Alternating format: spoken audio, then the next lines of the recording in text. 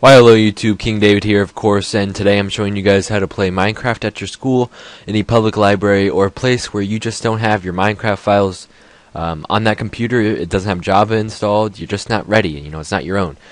So all you're going to need is a flash drive, obviously, and I'm going to show you guys two processes. One process where you will go download Java and install it to that computer, but not everyone's school allows them to execute a file like that and install it.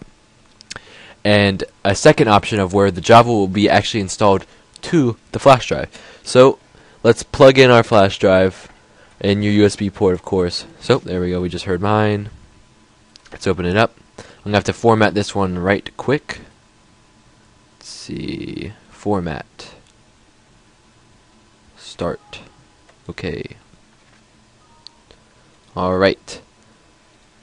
You're just gonna want a clean flash drive. You don't need one, but I would suggest it.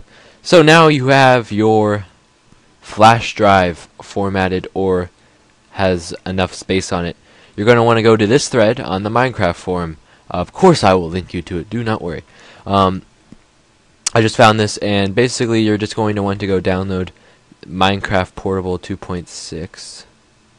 Save. Now let's open up another window over here.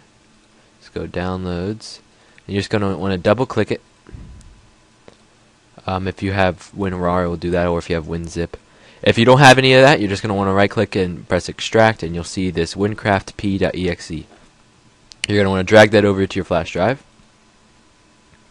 Now you're going to want to double click it on your flash drive, and as you can see, it just launched Minecraft for us. You log in, you play, blah blah blah blah blah blah blah. And what it will do, it will actually store the Minecraft files right on your computer. I mean, not your computer, your flash drive. Okay, so this is great if the computer you're playing on either A, already has Java installed, or B, you can easily install Java. And to install Java, if you didn't know, I hope you know, just go on java.com, free download, install it. But not everyone's able to do that. So what I'm going to show you now is how to install portable Java. So you're going to want to click this link right here, download Java binaries, save file. It's going to take me a second. You gotta love that fast connection. But basically, I use this just about every day. The computers I use at my school, I just personally install Java every day on them. Because if you don't have a fast enough flash drive, which not everyone knows if they even have a fast flash drive. Like if it's an ancient flash drive, you wipe the dust off it, plug it into your computer. Probably 9 out of 10 times, it's gonna run like crap if you install Java to it. If you just have the files running off of it, it shouldn't be too bad. It's just not all flash drives have a very good read and write speed, but because it's flash memory, they have great read speeds. I don't know, that was a mistake, but they have quite slow write speed sometimes. Another thing you guys can do is you can take these files, run it on your flash drive like I did, and just drag it to the desktop at school, and then it will just keep everything in this data file, and then you can drag it back at the end of the day or end of class. But if you have portable Java, it won't work like that. You're going to have to keep it all on the flash drive. So let's see if this download's done yet. If you guys were wondering, I told you I was rendering a video, but this is a new video I'm coming out with that will probably be uploaded before you see this.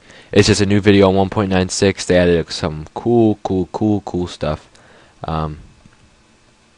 But anyway, this download seems to be just about done. Like before, we're going to want to double click it or right click and extract if you don't have that. And what you do is you drag it into here. Let that drag. Now it's going to move all the items. Whole 100 megabytes. I recommend at least a 1 gig flash drive. As you can see, this is writing at 5 megabytes a second, which is decent speeds for a flash drive. Probably not optimal, but what can you do? What can you do? Okay, we're just about done. Come on. Come on. Come on.